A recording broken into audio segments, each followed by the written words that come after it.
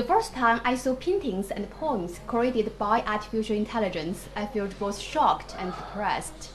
Does this mean that humanities and art's essence of human civilization will gradually degenerate in the future? It's going to change because many things that people thought are uniquely human, only humans can do it, and computers will never be able to do it. Now we realize, oh, computers are actually capable, even better than humans. So we thought that computers can't drive cars, and now they can drive cars. We thought they can't defeat humans in chess or Go, and now they are better than humans in chess and Go. And like the last line of defense is art and creativity.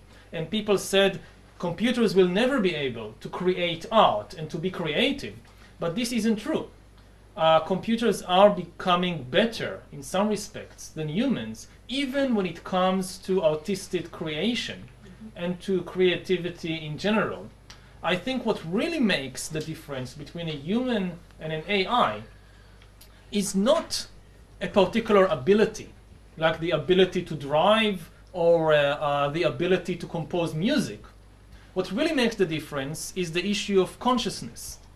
Computers are becoming better than humans when it comes to intelligence, but computers don't have any consciousness, and they don't seem to be developing any consciousness. There is a lot of confusion about this. People confuse intelligence with consciousness. Intelligence is the ability to solve problems, even the problems of composing music. You can say, oh, this is a problem, you need intelligence to do it. So this is intelligence, solving problems. Consciousness is the ability to feel things, to feel pain or pleasure or love or hate or whatever. In humans, intelligence and consciousness go together. We solve problems by feeling things. But in computers, they don't go together. There is an amazing development of computer intelligence, but zero development so far of computer consciousness. So I don't think computers will be anything like humans in the near or even in the medium future, because you'll always have this basic gap. And therefore, I also think that humans should invest not in trying to compete with computers in intelligence, developing their intelligence. I think humans should instead focus on developing their consciousness. Mm-hmm. As far as I know, you don't use smartphones yourself. Why not?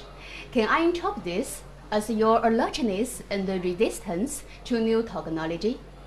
I don't resist new technology. I don't think you can stop the march of technology, and we shouldn't try to, because technology has so many advantages also.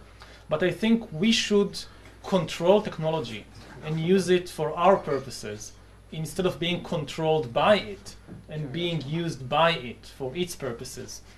And for me as a scholar, one of the dangers now is that people are flooded with too much information, and they don't have the peace and quiet and time to tell the difference between what is important, what is unimportant, and to take all the information and make a meaningful picture of the world out of it.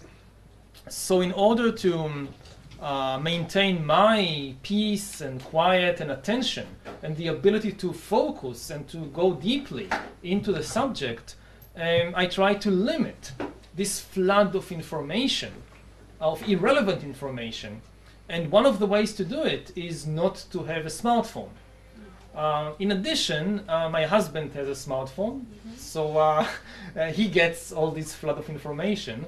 So it's not completely true that I don't use it. I just let somebody else use it for me. Talk about yourself, very important. How come at such a young age have gained such a profound insight into society, science, technology, and philosophy? Does it have anything to do with your profession or city where you live? I don't think so. I don't really have a good answer. I just follow the questions that interest me, and it happened to be that these questions interest so many other people, so that they want to hear what I have to say about it. But I don't think there is any special method or secret that I can explain it.